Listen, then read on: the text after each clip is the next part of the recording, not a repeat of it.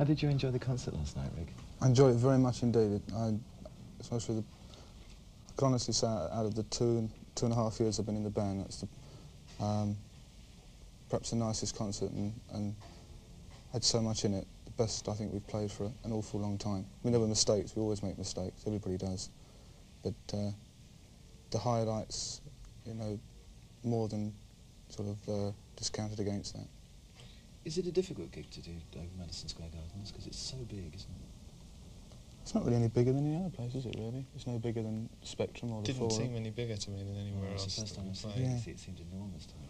But I think when it was full, and we couldn't really see it, you know, we didn't see it with the house lights on with everybody in, and that's really when you can tell just how big a place is. I think it's just that bit bigger, maybe. It's the same size as the Forums, and it's really nice doing that size arena, because especially with the PA hoisted in the ceiling, it's beautiful. Yeah. England, you know, could do with a lot of. I'm surprised everybody's complained about the sound in there, because I thought the sound was really good. Everybody was told us before, don't do Madison, it sounds really bad. It is a big tour this time, isn't it? Yeah. How many gigs is it in all? 42, is it? Is it 42? 42, yeah. Yeah, something in about 44, 45 days. We actually did a double, which was quite amazing, an afternoon, that same concert, that 3-hour concert in the afternoon, then we did it same again in the evening at the Spectrum. That was a killer. It was a good gig, fantastic gig, but a killer. Does it take you very long to get into the rhythm of the tour, Steve? When you've only been off the road for a month or so, it's quite easy, really. A couple of days and you know it starts to come back. But if you've been in the studio for seven months or something, or you've been off the road for 7 months, it took us a bit longer in the English tour. But we had a good week of rehearsal before it, so it did help to lessen the impact, because you come off stage and you just feel dead, you know, really. How many people have you got on the road? There's 22 in the road crew, which is made up, each sort of person has got their own specific job to do. For example, there's a couple of people who look after Steve, a couple who look after the keyboards, a couple who look after the drums, and there's a whole crew who look after the scenery, and a whole crew who look after the lighting, and a whole crew who look after the sound. So I say we've got 22 in the crew, but each person has their own specific job to do, which helps the whole thing to run, hopefully smoothly. Because we had 14 ton on the English tour, we must have more than that now. We've got 3 huge trucks. Yeah, we've got 3 huge 30-foot trucks taking everything around. There must be close on 20 tons worth of stuff, and to shovel that around America day after day and help everything to stand up and be prepared takes a lot of doing. How long did it take to set this tour up then? All the time, really, we were thinking about it. From this tour we should have been doing in October, but due to the time we took in doing the album, so we almost thought about it once, then we had to postpone it, and we were really upset. So it had a lot of thought put into it by getting cancelled, repositioned, rerouted. I think it's the best tour. You know, it's the most tightest tour we've done. It's very well routed, because all the equipment has to go by road, because we won't fly it, because with all due respects to the American Airlines, they don't, unfortunately, they have different meanings for different words. Like our idea of fragile, this way up, in England means like handle with care and please hold it this way up. In America it normally means please turn sideways and drop out the aeroplane.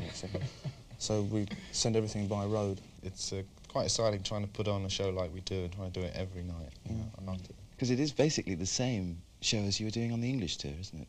It's the same show. The sad thing is that every time you play something, things improve and the music gets better. You find new things to play, things that perhaps you wanted to do on the album, or things that, I mean, there's going to be things perhaps in 6 months' time that I'll be playing on it that I wish I could be playing now. So the more gigs you do, obviously, the better things get. All the harmonies get snappy. Because it's a very long set, isn't it? 2-3 hours. 3 hours. Yeah. And very complex too, to say the least. I mean, do you have concentration problems on stage?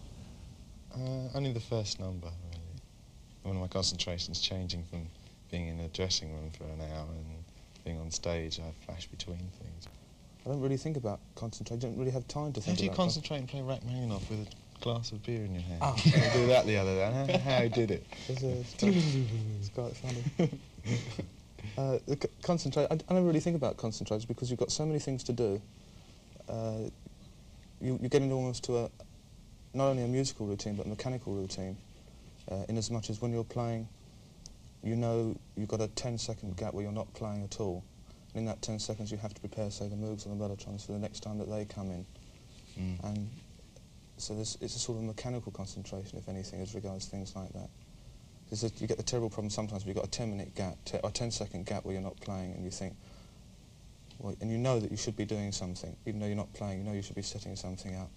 Then you remember halfway through the next bit that you should have set the Moog to another setting. You know it's not right. There's not going to be a Yes album this year, is there? Yeah, I think so. But there is going to be. It's in the offering, you know, there's ideas. We're talking about it at the moment.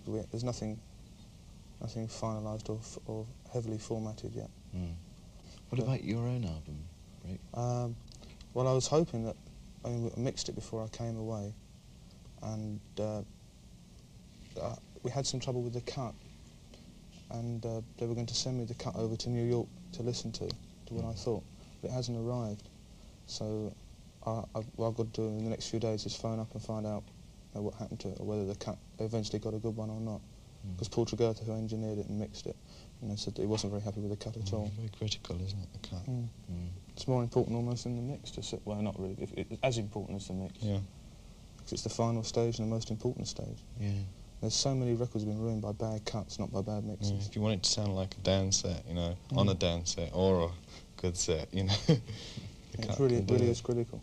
So what's happening at the end of the tour now, the American tour? End of the American tour. I go home and try and persuade my wife to get rid of the new dog she's bought, I think. Overall, I think we're having a few weeks off. Yeah, go have a rest. We might do some touring in Europe. I'm in the studio with you. Right.